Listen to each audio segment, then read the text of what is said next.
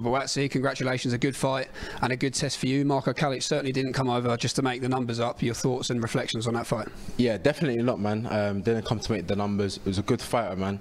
Unbeaten. He had more, not than expected, but he had a lot more when I was in there. And it's as simple as people didn't know about him, but that's the spectators and the public. But within our camp and within our team, we knew he was a good fighter. Having been up for 400 days, as you picked up on, yeah, it was a lot more when I was in there. But again, we bit down on the gumshoe and we got the win. Stoppage in the 7th round after you'd had him down, the towel coming in from the Calic corner. Do you feel that, talk us through the finish, do you feel that was the right thing to do from them? Do you know what? I think I heard him earlier in that round and I said, and the referee was thinking about stopping it, or whether it was the 6th round or not, I can't remember which one. And I was looking at him, I was thinking, damn, this guy's hurt, but the referee has to step in, else I'm going to have to go in and do what I have to do. But I think the corner came up and the towel, they didn't really throw the flag in, and I said, ref, they're flagging the towel. But the referee has to do something else. I'm going to have to go in there and do it. And as we know, it's a dangerous sport, man, so if you can live to fight another day, then you got to do that. But yeah, I guess the right decision was made. The pair of you have been seen embracing backstage. A lot of respect between the pair of you. Do you have a message for Marco? I believe he may have gone to hospital with a jaw injury, yeah, I believe. Gentleman sport, man. Big credit to him. I wish him nothing but the best. I wish him good health, and big respect to him. Maximum respect to him, man. He came here, gave me a good run for my money, and just big up to him, man. I hope he gets back home safely, safe journeys back to Croatia. And like I said, I've got more respect for him now. We've shared the ring, and like you said, after the fight, we go, we talk, we embrace. It's nothing ever personal, and at the end of the day, I'm safe, and I hope he's safe as well, so that's what matters. Yourself and Calic both had success in those early rounds. He marked you up, as we can see, to the left eye there. Just talk us through that. It looked to be causing you some discomfort. Yeah, I think in the 3rd round, I felt a thumb, whether it was a thumb or a shot, whichever way around, and then I felt the eye swell up and the vision went for maybe a round or two. But I said, bite down on the gumshoe, we're still in here to fight. It's a fight, this is professional boxing. These are the very things that was running through my head. It's pro boxing, Buatsi, bite down and we rock and roll. And I came out on top, so I'm grateful for that. 400 days out the ring, it was only natural to perhaps have a bit of ring rust early on, but you felt that you began to find your timing as the fight wore on. Yeah, I said we've got 12 rounds. I have 12 rounds to get rid of him, and it happened in the 7th, I believe. So yeah, it's 12 rounds, you know. It's not amateur boxing, it's not a 6th rounder, an 8th rounder, it's 12. So I said one of us is going to get tired first, and I was determined that wasn't going to be me. It's never ever going to be me, but big credit to him as always.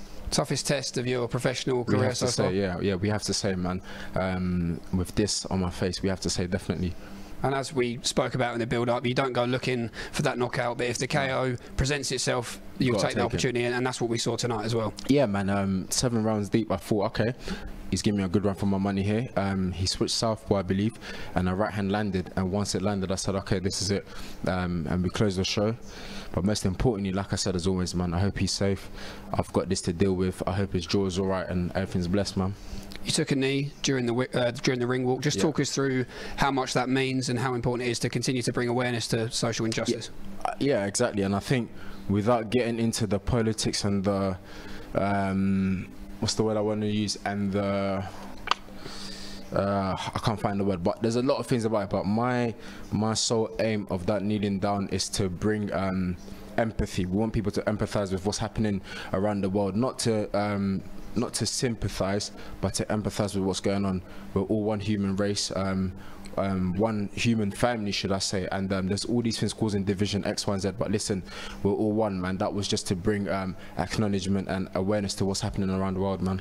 That period of frustration, of inactivity now behind you, is activity key for you now? Would you like to get out before the end of the year? As we all know, it is, man. 400 days is a long day, do you know what I mean? It's a lot of days, and so you got to imagine, I've been looking forward to this day for over a year, man. And when the fights was announced and the dates changed, X, Y, and Z, a lot of things happen, man. But a professional goes in there, does what he has to do. We deal with the rest outside the ring another day. We got the win. That's the most important thing, and I'm grateful, man. We mentioned this before, but you've gone from being one of the best prospects in British boxing to now being one of the best prospects in world boxing. Is that a label that you enjoy having? Do you thrive under that sort of pressure? I don't even consider it. I don't think about it. Everyone's got opinions. Someone's going to say him, a prospect in the world, or Britain, rubbish. So I don't think about it, man. I stay within what myself and my team are saying. That they're the voices that matter to me, and they're the voices and the ones that I listen to, and that's how we act, and that's how that's what I act upon, not what people are saying. Everyone's got an opinion, as you know, so the pressure and everything, or what people say, is there, but you have to blank it all up, man. When you get in the ring, no one can help you but yourself. So yeah. The light heavyweight scene really heating up at the moment. We know you're probably sick of talking about the names, but the likes of Callum Johnson, the likes of Anthony Yard, Dimitri Bivol, these are big fights that you want to be involved in, the fans want to see. Looking at 2021, some big fights for Joshua Buatsi. There should be. We'll get there. I'm sure Eddie can make these fights happen. It's up to myself, my team, Eddie, to come together to agree and we move forward. But once I'm in that ring, as I've always said, man, I'm here to fight. So if they happen, I'll be there. Headlining your second show tonight behind closed doors, do you have any final thoughts and reflections on the night? I have to go back and watch it, but from being in the moment, it was amazing. Credit to Sky Sports and Matchroom Boxing, you guys always step up. As we know, during this period, the boxing, we thought it wasn't going to happen. Then we did fight camp, amazing. Then I thought, oh, it's gone quiet now. Then this came up. So hats off to you guys, man. You guys always step up. Well, JB, congratulations on a winning return to the ring. We look forward to seeing you back again soon. Respect. Take care and see you soon. Thank you very much.